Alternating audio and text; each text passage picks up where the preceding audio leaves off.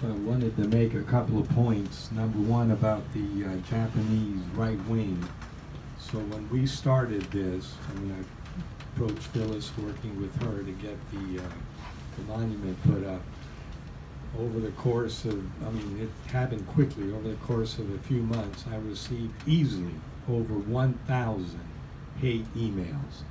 So when I say hate, I'm using a euphemism, because what they were writing was beyond belief. And also what was amazing was the research that they did. My entire life, they were feeding back where I was born and what I did, my son, etc., etc. So it's not just crazy people. I mean, they spend time to go ahead and attack people and find out what they're about and where they live, etc. And it was all coming from Japan, by the way.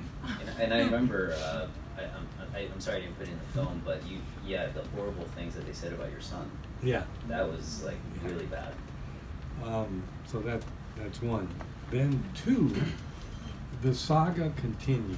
By that I mean that the Japanese government is not giving it up.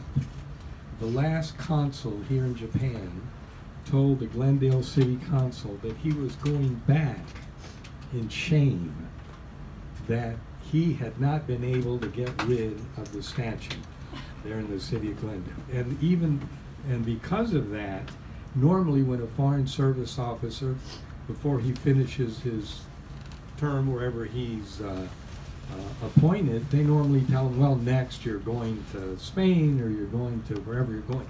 In his case, they didn't tell him where he was going, just to kind of punish him.